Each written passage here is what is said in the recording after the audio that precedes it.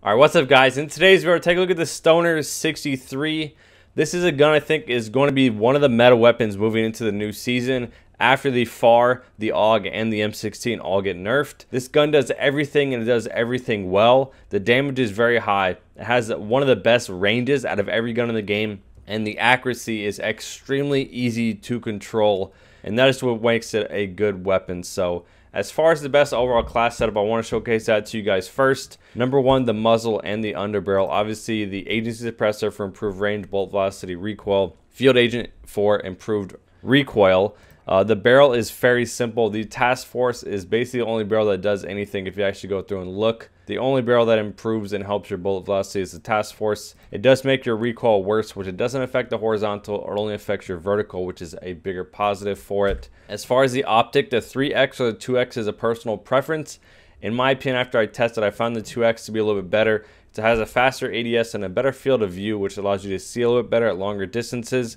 And then as far as the best fifth attachment, you can go for the fast mag, which in my opinion is a godly attachment if you want a faster reload if you're playing quads or trios. But as I said, the rear grips are currently bugged, and that's what's going to make this a god tier weapon similar to FAR when the 50 round fast mag was bugged. So with the airborne elastic wrap, you're getting improved sprint to fire, improved ADS, and improved aiming stability. The only negative you get is a worse fire movement speed, which has no effect on the weapon at all. So that's the best class setup. What I want to go through and take a look at is all these attachments and where I figured out which one was best. Obviously, first things first, I want to take a look at the barrels, because obviously the barrels is how you're going to start your best class setup. We're going to take a look at the time to kill versus all the other top LMGs, which you guys will see in a minute on why this is such a godly weapon. So on the screen now, you guys will see the data of the barrels.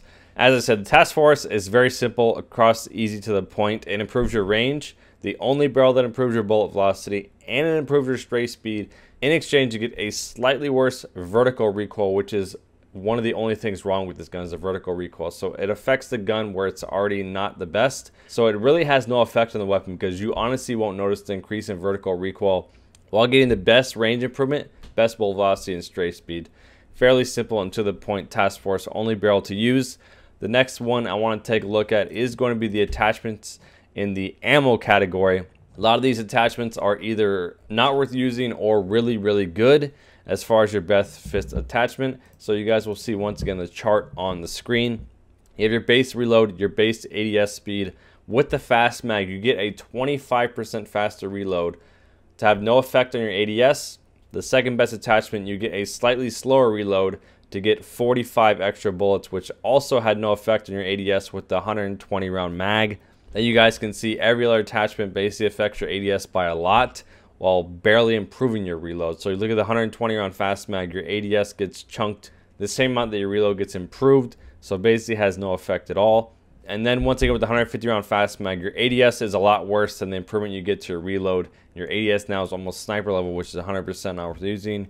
And the speed loader has a 10% worse ADS as far as versus the fast mag.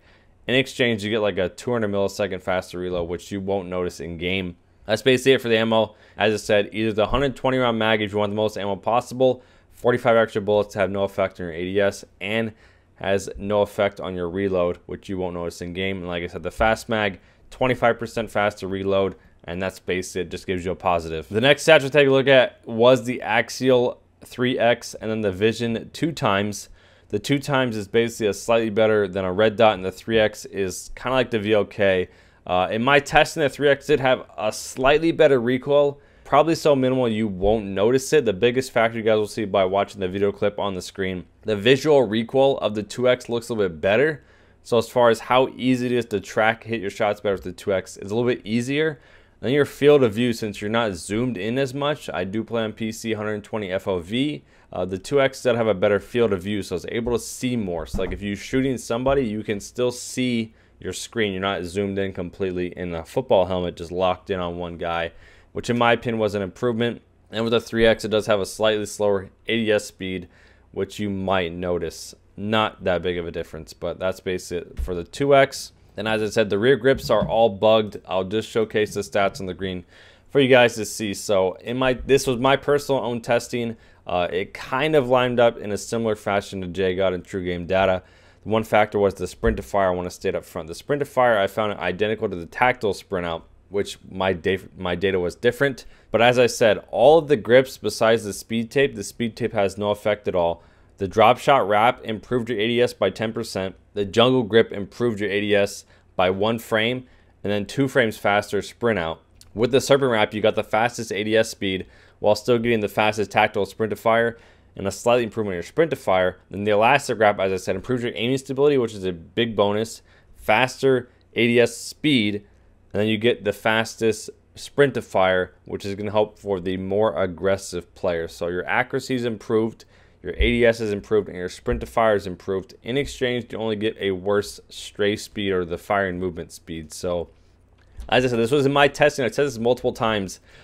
They were all bugged, and any attachment that's bugged is going to help make the gun better, which 100% will make this the best class setup possible if these attachments are doing more than they claim, because the players that don't know this data and are not using this gun and have not watched this video or tested it are missing out. So that's basically it for the best attachments, best overall class setup. What I want to take a look at next was obviously the data of the time to kill and why this LMG is much better and is the best gun out of all the LMGs. So, all right, so what you guys can see on the screen now is the time to kill of the top 3 LMGs, the Bruin, the PKM, and the Stoner.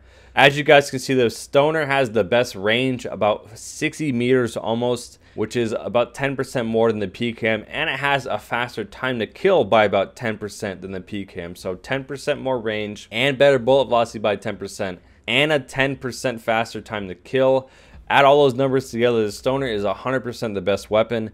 As I said, when the M16 and AUG gets nerfed, you're looking for your long-range meta weapon. The Stoner definitely will be that weapon. The colder weapons have getting all their attachments improved as far as the rear grips are finally getting fixed and they're not bugged anymore.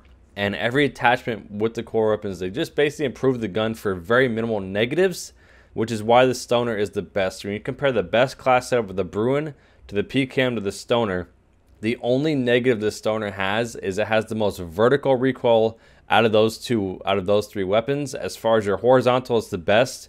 Your movement speed, your stray speed, your ADS speed, your hip fire, your sprint to fire, your bullet velocity, your range, pretty much every stat about the Stoner is better than that of the PKM. So if you guys did enjoy the video, please make sure you guys leave a like if you learned anything new. And if you guys haven't yet subscribed, make sure you hit the subscribe button down below. I'll be uploading tons of in-depth class setups on a lot of the non-meta weapons that could be meta weapons for you guys. Give you the best class setup in the new season. So if you guys are new, make sure you guys subscribe with notifications turned on. Hopefully you guys enjoyed.